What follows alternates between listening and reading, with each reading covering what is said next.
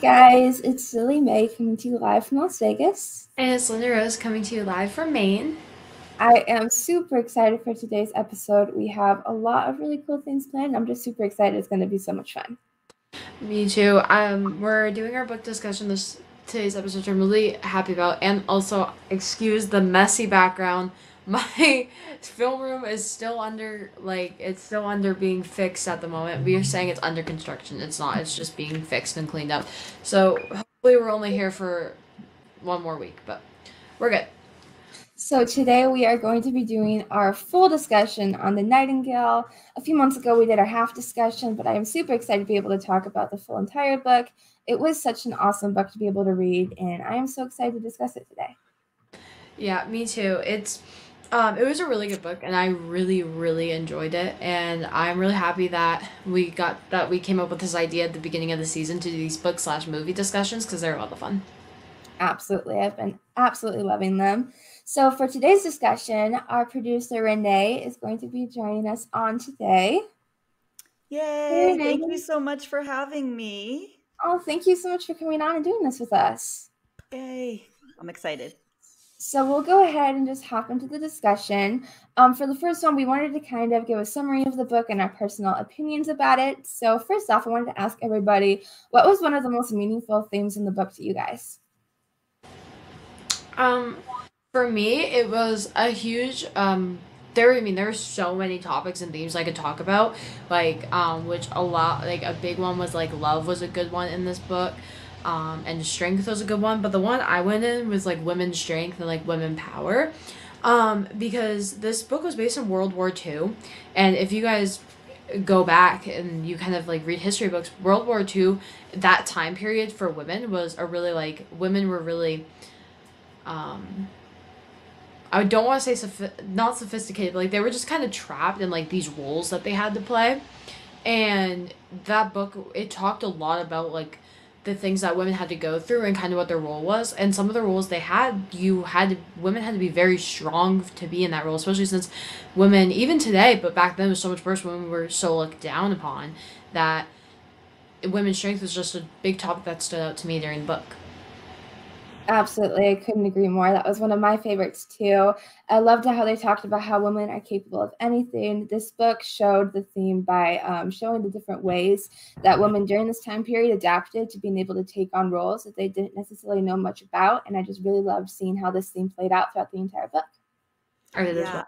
Yeah, I really love that too. And I loved how you, LR, how you talked about the power of women, because I actually went back and I was watching some interviews with Kristin Hannah, the author, and she said almost that same thing. She said she wanted to do profiles of women of courage because she felt like this was a book that she wanted to read, but no one had written it. So she felt compelled because women throughout history have sort of been in the shadows, and they have all of the same, duty and sacrifice and courage and bravery and strength. And they give up so much, including their lives, just like men, but we don't often know their names. They often are forgotten. So she wanted to make sure that the strength of women and their sacrifice, as well as their relationships, and to tell it through that female lens of the female narrative, which is so often left out of literature and TV and films.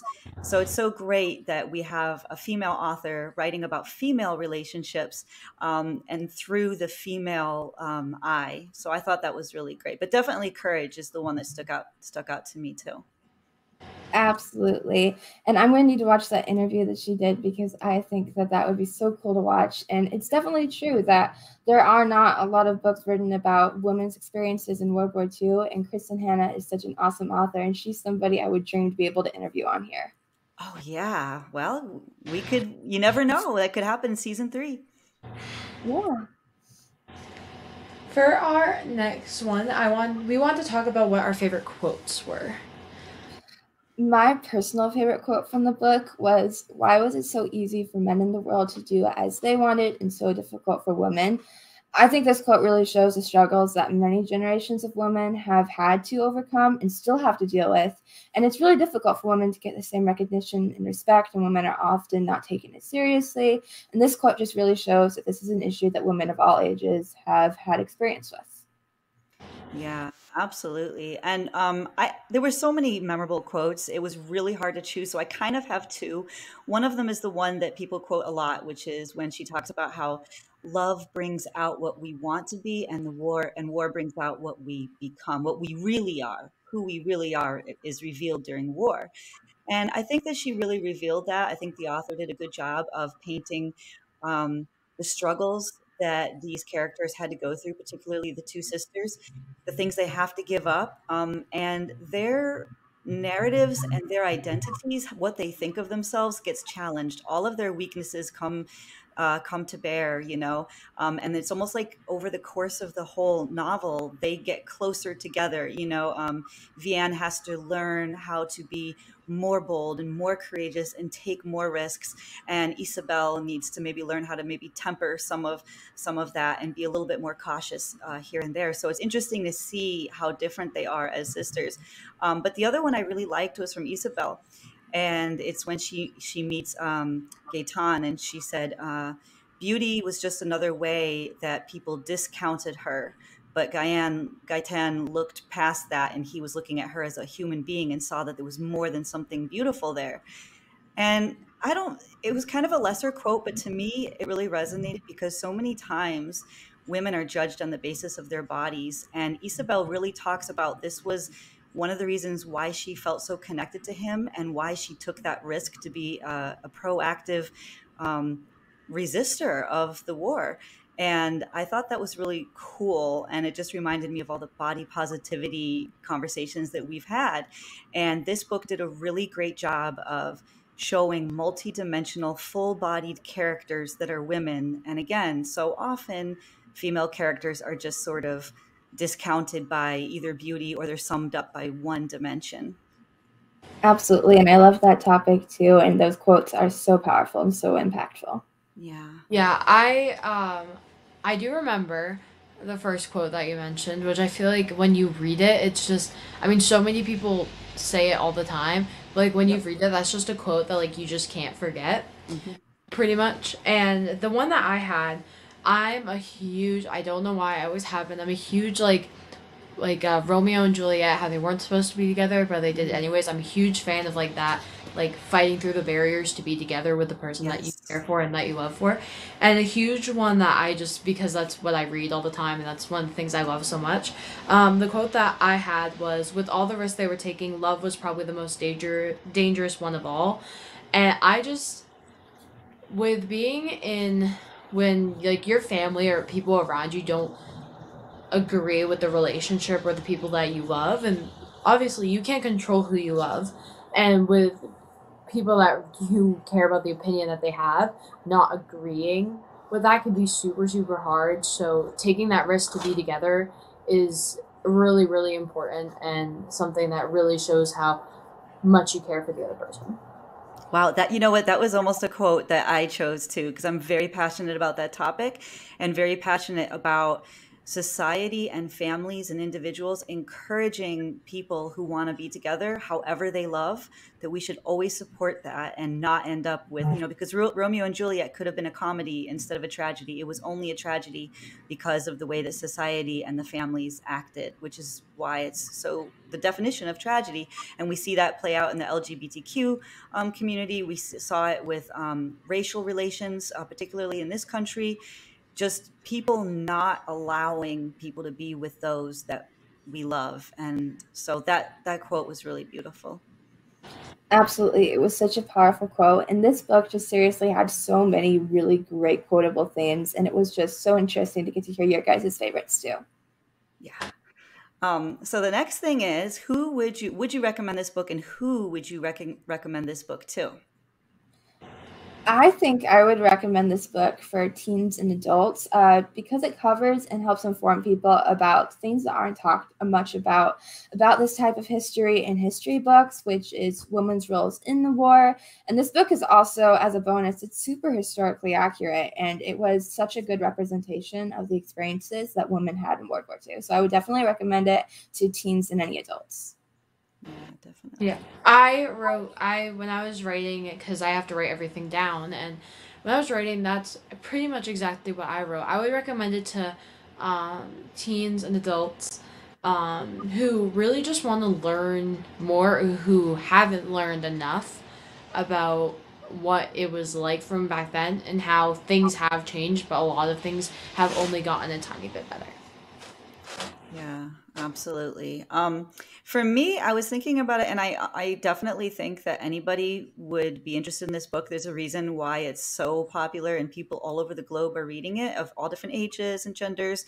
But I would particularly, I want to see a lot of men to reading this book, because I think it's a great way to introduce males to how women characters actually think, and how women authors actually portray real female characters. I mean, I thought it was very authentic with the female experience. And I think that men could really learn a lot about that, and empathize with the characters. And I think it would do a lot for a lot of healing between, men who, and maybe men who are not really there yet at totally appreciating everything that women go through.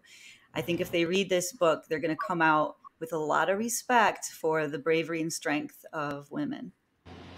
I think that's a really awesome topic that you brought up too, because I think that definitely this book, anybody should read it just because it gives a really good insight. Mm-hmm. Yeah, absolutely. I was wondering what stood out to you guys about the book. What I was thinking about when I was reading it is how mature the book was written. It was written in such a mature manner, and it really didn't hold back from the topics that needed to be talked about. And people who need like the three of us here, like people who talk about the topics that need to be talked about, like all the issues that women go through, you have to be really mature for that, and you have to be able to say things the right way, because you don't want to offend somebody else, and you have to be able to word things the way that you need to basically, you need to word things that are gentle but also still so strong worded. And I think this book did a great job with that. Absolutely. Something that stood out to me was that it can be relatable to a super wide audience because of the diversity of the main characters. There's like a young teen protagonist, and there's also an older protagonist. And I just think this is really great because it helps create a diversity in the book and makes it more relatable to a wider audience range. Yeah, that's really true. What stood out to me was sort of going back to that quote about war bringing out who you really are. And I just kept thinking about that. And in the book, you see again and again characters pushed to their limits.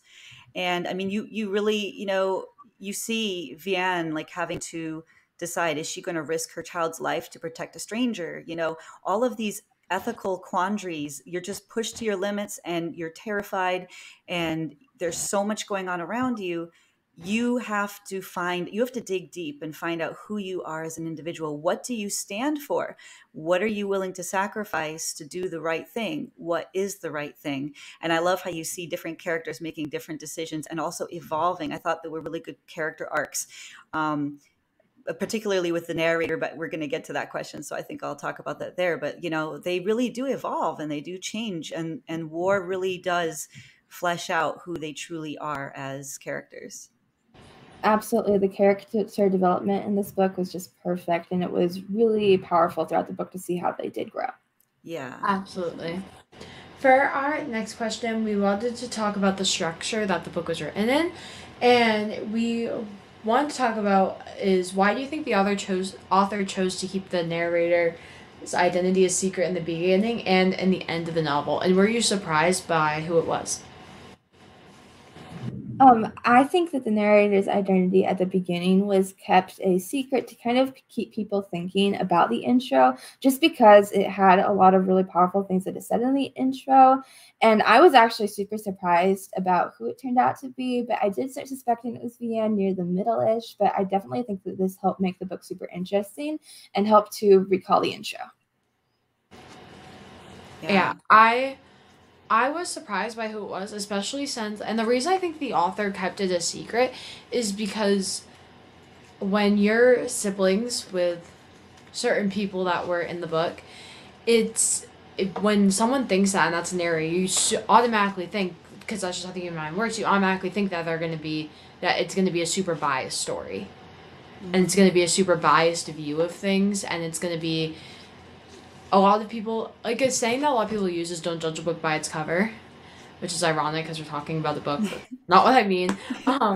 When it's kind of like judging a book by its cover, but also judging a person by who they have in their family or who they associate with. And I think that's why the author kept it a secret, because they wanted people to connect with the narrator without knowing who it is. Because having that, like, it's like having an online friend but not knowing who that online friend is, and you really connect with them. It's a nice way to kind of set the mood and kind of show that you can connect with them no matter who they associate with or who their family is. Yeah. Absolutely. I think that's a really good point, because I think I would have been a little bit biased probably if I did know.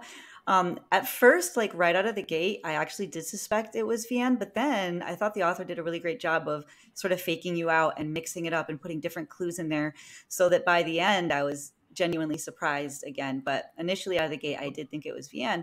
But the thing about I love the device that she used using that narrator, because it gave us this window, especially when you finish it and you know for sure that it's Vianne. It gives you this great window into how she changed, and you sort of don't judge her, because a lot of times when I was reading the book, I judged Vianne, and we're going to talk about this in our next question, but I kind of did judge her sometimes as seeming a little bit too passive, and again, I'm looking backwards in history and I'm saying, oh, I wouldn't have done it that way or whatever.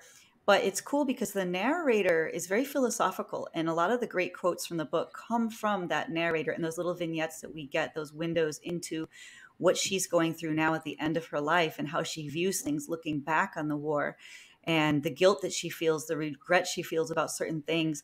And so I thought it was a really great device, and it's one I might want to use for my writing now, because it definitely did connect us more to her without being able to judge her, because we didn't know for certain who it was until the very end. Absolutely. I thought the structure really brought a lot to the book. Yeah. So the next question is, who do you identify more with out of the two sisters? There's Vianne and Isabel. I think both the characters are really great, and they both had super powerful influences on the book. But I do really admire Isabel a little because of how brave and outgoing she is, and how she's not afraid to speak up and stand for what she believes in. I think there's something we can all learn from her. Yeah, for me, with both, I get both sides of how they both reacted to the war. And for me, I can resonate with both so well, because there are times like Vianne being, so it's just they were both so outgoing, but in my mind, I get shy in certain areas. And in my mind, there's so many things I want to say, but I keep them, or do in those certain situations, but I keep them in my mind because, everybody gets that nervous, like, what happens if I say this, or what'll happen if I do this? And with Isabel being so outgoing and Vianne being so not during the war, I just resonate with both so much that I could go both ways. Yeah, I get that, and I appreciated that more as I went over the book. But Isabel really tugged at my heart. Even when she's at school and they're like teaching her manners and fork or spoon and all of that sort of etiquette, and she's going, "Don't you see? There's a war going on. Like there's things so much more important." But we also have to remember that because of the age gap and because she was unmarried and without children, the stakes were totally different for her. So she had different things that she was putting on the line. Whereas Vianne, she's older, she has a child, she had different priorities because, when you're a mother like that and your husband is gone off, you don't know what's going to happen to him. You have to make different decisions. And so I think I appreciated that more as I read the book. But I do think that just intrinsically, I do like the proactive kind of sassy nature of Isabel. And I could sort of see myself in there, questioning everything and sort of wanting to be a doer and to go out and like really solve things and sacrifice and put yourself physically on the line more. Whereas Vianne, she was willing to, at first she really felt, I think, like she could just ride this out and just be quiet and just sort of go along. But as time went on, she started digging deeper and deeper and her conscience started biting at her. And I think that her journey might be a little bit more relatable to some people. And I thought that that was inspiring to see how she ends up really conquering a lot of her passivity. Absolutely. I think both the characters really brought their own aspects into the book, and it was just super impactful to see how both of them grew throughout the book. Yeah. And for our next topic, for our last topic actually of the discussion, we wanted to talk some about how the book portrayed women's roles during the war. This book captures many of the era's attitudes about men and women. Isabel, for example, is told that women don't go to war, and Vianne is confused by her new wartime role as a provider.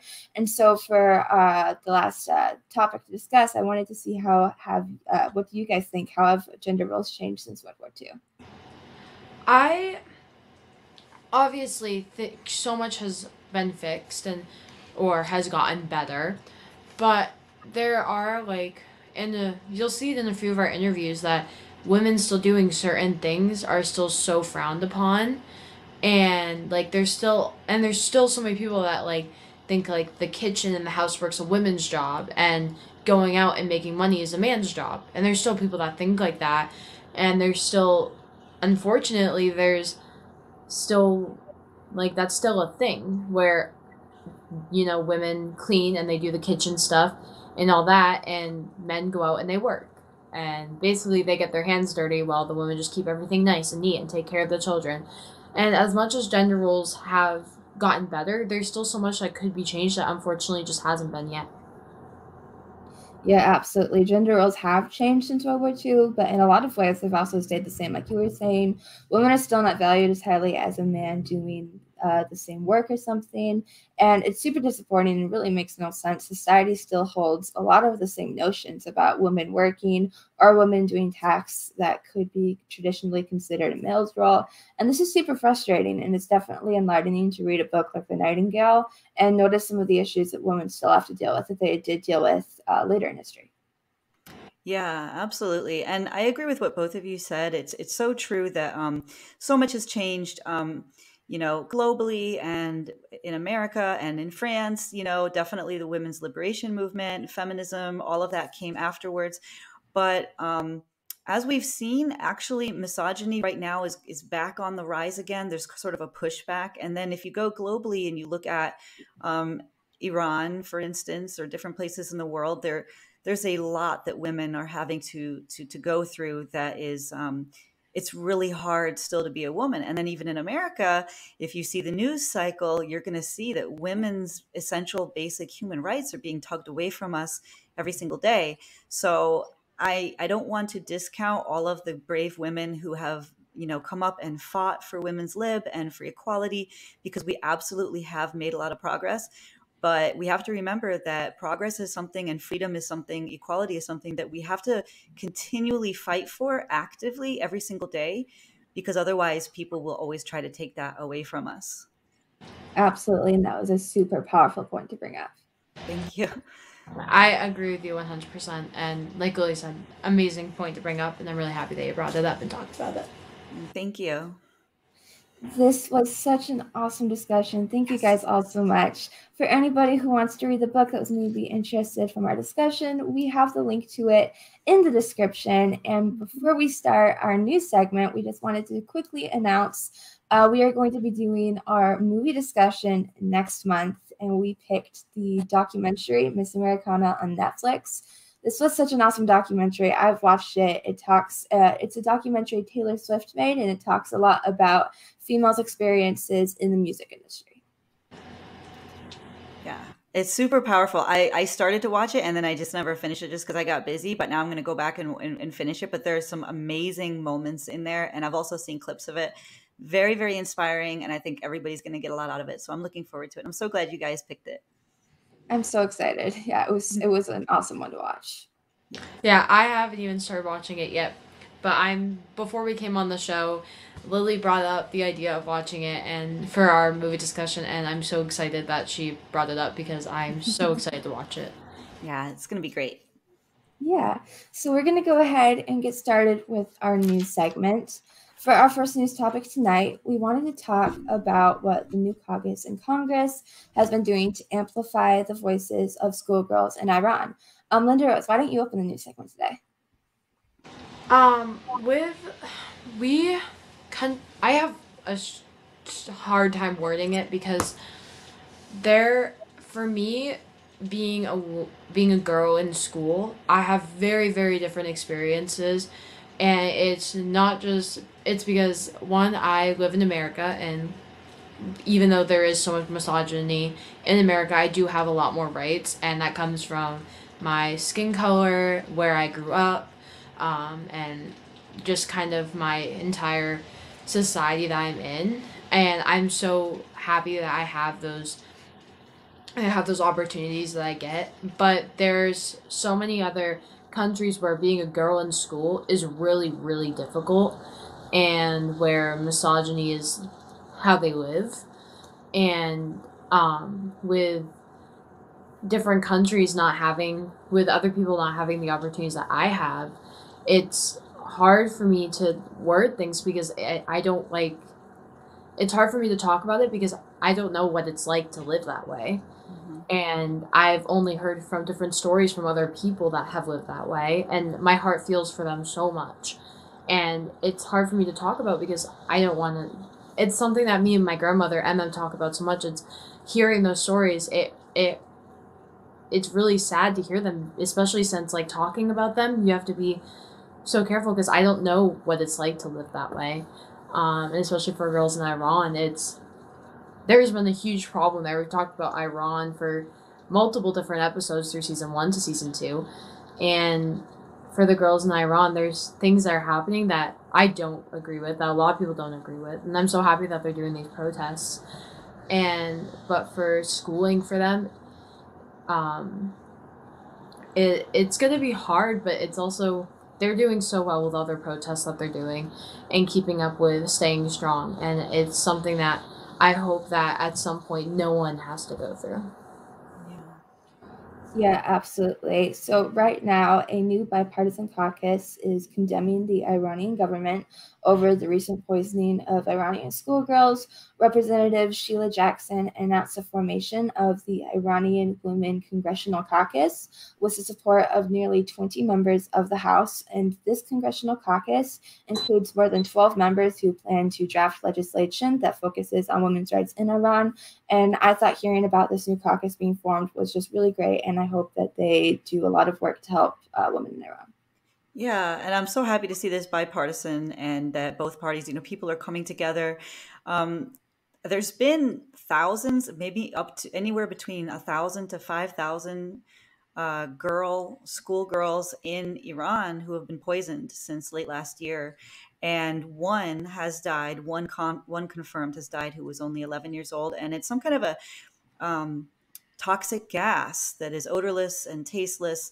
And there's multiple perpetrators, and the government there in Iran is pretending that they're so upset and they've made arrests or whatever. But the truth is that it's the culture and the political system in Iran that is fostering this type of stuff against girls and women.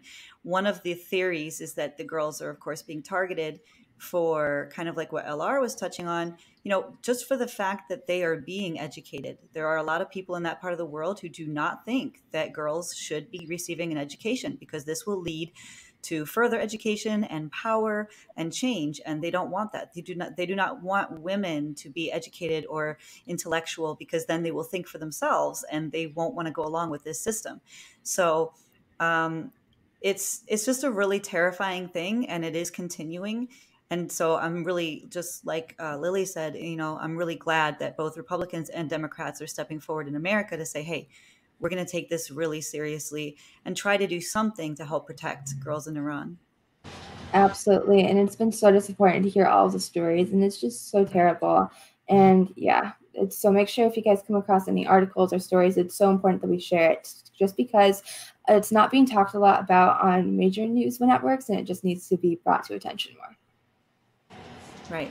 Mm-hmm. So for our next topic, there has been so many steps back made in transgender rights in the last few months. We wanted to take a second to talk about the latest bill announced that is attempting to take away even more rights from transgendered people. House Republicans have recently passed a bill that would prohibit schools that receive federal funding from allowing transgender women to participate in school sports that are designated for women and girls. This bill would affect elementary through college sports, and this bill is unlikely to pass the Senate. But all of these bills and laws that are being proposed that attempt to take away rights from transgendered individuals are just going to prompt other states to pass legislature that is similar. And this is why it's so important that we keep talking and informing people about this topic, because like a lot of the topics we talk about on Orchid Times, it's not being covered by major news networks. Mm-hmm. Absolutely. And can we just I'm pretty sure a lot of people that watch our show will agree. The laws that people are attempting to be passed right now are targeted towards women and LGBTQ members it feels like they're targeting LGBTQ members and women so that men control, that they can go back to controlling them like how it used to be. And for women, for me, and for LGBTQ members, I sort of feel trapped in the fact that they're trying to pass these laws and take away rights from me and for LGBTQ members, because the government's always saying that they want everybody to have a voice and that they want everybody to have a role, but at the same time, it's mostly men that have the voice, that have the role. No matter how much they say it, saying it and making sure that it actually happens are two different things. And right now, all the government is doing is saying it. Yeah, that's a really good point. Yeah, it's like a lot of times you'll see somebody who pretends to be an ally, or even a woman. We lost LR, but I'm sure she'll be right back. I'm sure she'll be right back. But yeah, it's what LR was saying. You have to really put your actions behind your words. And if you say that you believe in women's rights or in trans rights or in LGBTQ plus rights, are you really living that? Are you truly doing things, or are you electing the same people over and over again who are trying to pass legislation like this? And Lilly, you did mention that this is unlikely to actually pass the Senate. And I know President Biden already said he's definitely going to veto it if it ever came on his desk. But again, like you said, this is a part of the larger culture war, where essentially they're trying to instill fear. And that's what LR was reflecting upon, is that she's feeling trapped. It's basically trying to use scare tactics. And again, like what you said, Lilly, to start a spark that states will pick up on and all of that. So it's really disappointing to see this line of headlines that keeps coming up every single day. And I keep checking the calendar to see what year we're living in, because it seems like we're going back in time. And it's just so distressing. Yeah, it definitely feels like that. And again, with what you were saying, how the spark is catching on for other states to pass the same type of laws, we're seeing this on a lot of other fronts too, especially with the new anti-abortion legislature that is being introduced, including the 6-week abortion ban that some states have been passing and many state representatives have introduced.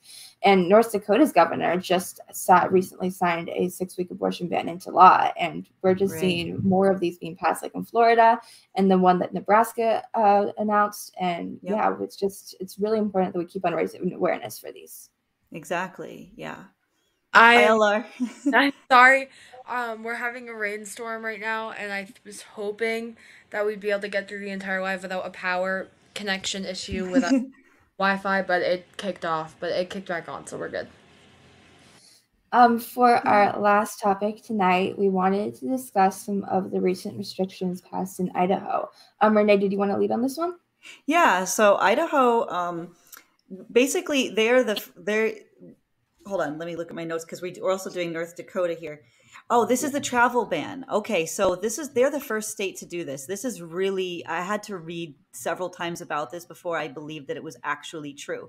So they are criminalizing anyone who helps a pregnant minor to go out of state to receive any sort of abortion at all. It can be either oral abortion or the surgical abortion.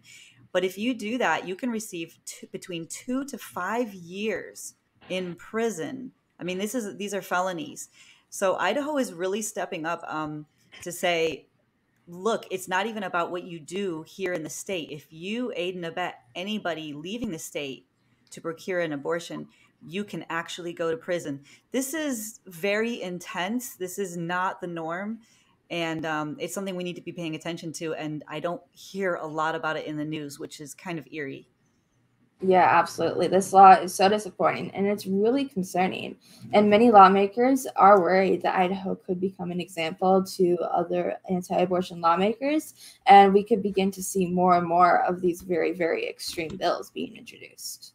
A big thing for me with the whole abortion thing is that the people that are passing these bills are mostly men. And something I don't usually say stuff like this, but when it comes to this, for me personally, if it were a male as a woman, the males that are now, and if they were a woman and they were pregnant because if they were a minor and they got pregnant because of a sexual assault or rape or because something went wrong when they were having sex, like how would they feel if it was women deciding whether they could get an abortion or not? Whether they could go out of state to help their health. For me, I know for a fact that if it was men going through this, they wouldn't be happy. So the fact that they're doing it to us is so, like, it's so angering for me because I know that if it was them, they would be just as mad. So it's, again, like I said earlier, it's trapping women into thinking sex is something that is so, like, it's something that is so, like, down. I don't know how to explain it. It's like so. It's something that like a lot of people don't talk about because it's frowned upon by a lot of people, and making these abortion laws and saying because they're exaggerating it so much and trying to like take away these rights. It's gonna make younger girls or people like scared. Me and EmEm talk about all the time. It's gonna make them scared to think that like having sex is something that should never happen. And it's something, unfortunately, that is so frowned upon already that doing these laws and trying to take away women's rights is going to make it more frowned upon. Yeah, absolutely. And for our last topic tonight, we talked about it and touched a little bit on it earlier, but North Dakota's governor signed a strict 6-week abortion ban into law. And this law is really similar to what was passed in Florida and what was proposed in Nebraska. Abortion would only be allowed in cases of rape or in medical emergencies. This recent 6-week abortion ban is the perfect example of how other states will begin to pass the same type of legislature. And it's really disappointing to see more of these attempts being made to diminish women's rights. And make sure to share any videos, articles, or stories you come across about these bills in hopes to inform more people about it. Yeah.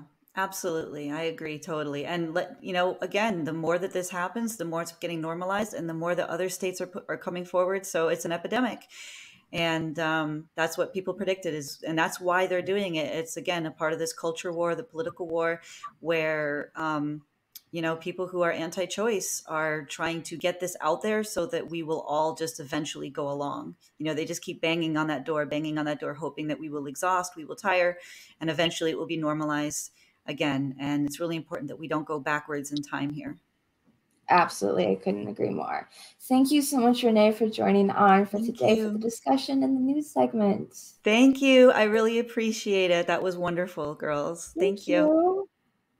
So thank you all so much for being here and for watching. I hope you all have a great rest of your evening. Again, for our movie for May, our last month of Orchid Times, we are going to be watching Miss Americana, which is a documentary that Taylor Swift did. I'm so excited. I've watched this on Netflix. It's awesome. So I'm really excited to be able to discuss it at the end of the month. Thank you guys so much for tuning in, and I hope you guys enjoyed this discussion, and I hope you guys, if you guys read The Nightingale, I hope you guys enjoyed it. Don't forget to tune in next week's episode at 7 o'clock Eastern Time, and we'll see you next week. We're going to be airing an interview that we did with Liz Lieber, an awesome singer, so make sure you don't miss it. It's a really great interview. Thank you all so much for being here. See you next Wednesday. Bye.